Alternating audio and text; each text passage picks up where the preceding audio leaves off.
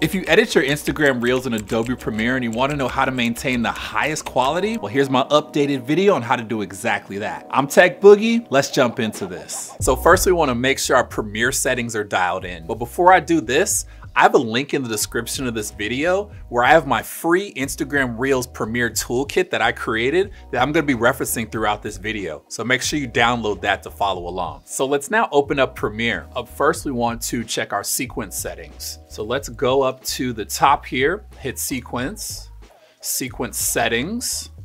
First thing we wanna note here, time base should be at 30 frames a second for the smoothest playback on Instagram Reels. Frame size. Even if you're filming in 4K, you still want to upload in 1080p. So we want to have 1080 as the horizontal and then 1920 as vertical. And then at the bottom over here, you also want, actually at display format, you want to make sure it also says 30 frames per second. And the rest of this should be okay. Hit okay.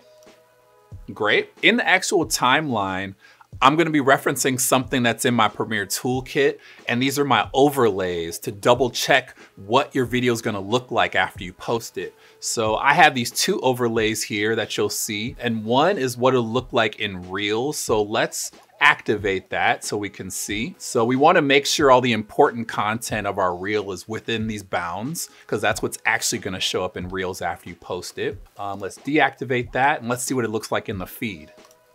It looks like everything that's gonna show up in the feed is gonna show up here perfectly fine. Great. So let's deactivate this. And now we're gonna go to export settings. So let's hit export here at the top. All right, now for our export settings. If you downloaded my toolkit, you'll be able to import these settings by hitting this setting button here and hit import presets. If you wanna do it by hand, here's what you wanna do. Hit under format, we wanna select H.264. Preset, I like to do high quality 1080p as a baseline. So let's hit that. Now if we scroll down, if video isn't expanded, make sure you expand this video settings. And then let's hit match source.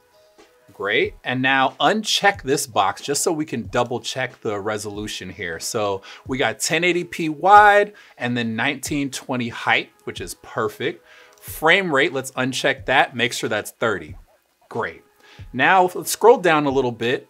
Let's hit use maximum render quality to get the most quality out of this upload. And scroll down, all these are fine until you get near the bottom of this section.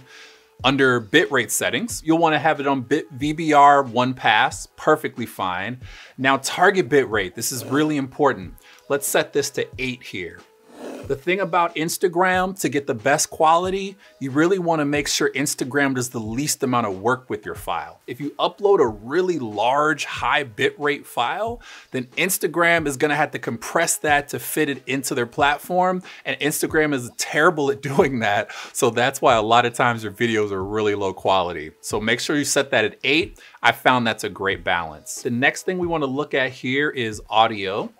Let's bring down the audio bit rate to 160. Save some room for Instagram to have to crunch that file. Now, the last thing I want to do here is under effects. If you ever notice after you export your Instagram Reels in Premiere and you look at it on your phone or you look at it on your computer, it's really dull, the color is flat, the contrast is off. A lot of times there seems to be a color funkiness and a color shift. And I found this in another video. I also included this file in the Premiere toolkit, but under Lumetri Look, to fix that issue, we want to hit Lumetri Look, hit applied, hit select, and here we're actually gonna want to click QT compensation, QT gamma compensation, open that. And now it's gonna say applied none, but it actually is affecting the video now. And this is gonna bring your color back to the color that you had when you were originally editing it. Now that's all you really need to do here. And let's hit export.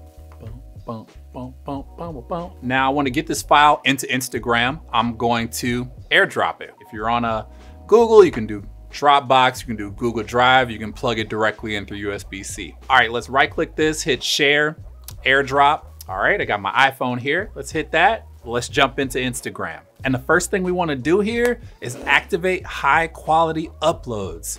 It's crazy they don't have this turned on by default, but you wanna go to your profile here by clicking the bottom right, Hit that burger in the top right to hit settings. Great. And now we want to go to account and we will hit data usage. Upload at highest quality. Check that bad boy. We're ready to upload our reel. Hit plus at the top right here. You can hit reel. Great.